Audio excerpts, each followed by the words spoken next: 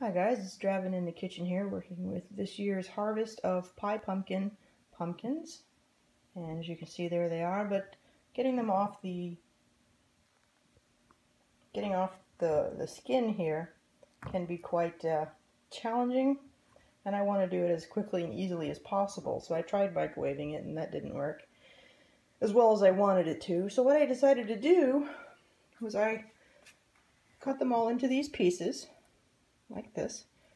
Obviously I got the seeds out first, and then I steamed them. There's a lift down in the bottom there, so that way the bottom ones actually aren't sitting in water. So the steam is rising up through the grate that's very in the bottom of this. And I let it boil for maybe 3 or 4 minutes. And then I am actually just using a melon baller. Actually, there's the melon baller side of it. Here's the scraper side of it, which has proven extremely valuable.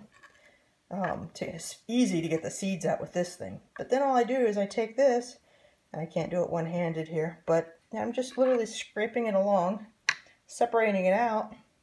You can see how very clean this is. I'm not wasting a whole lot of my pumpkin trying to cut it off, and I was wasting a whole lot more pumpkin than I wanted to because it was cutting off so thick. But, and then there's enough, you can hear it, that it's not complete mush, because I didn't boil it that, or didn't steam it that long. And then I just chop them up, put them in there, and then that's what I'm going to can is right there, or use it in breads or whatever I want to do. Anyway, I just thought I would share that little tip for easy way of getting the rind off of a pumpkin. Steam it with boiling water for maybe between 2 and 5 minutes. Then use the melon baller, the scraping side, and just push it between the edges and it just peels right off. Easy peasy.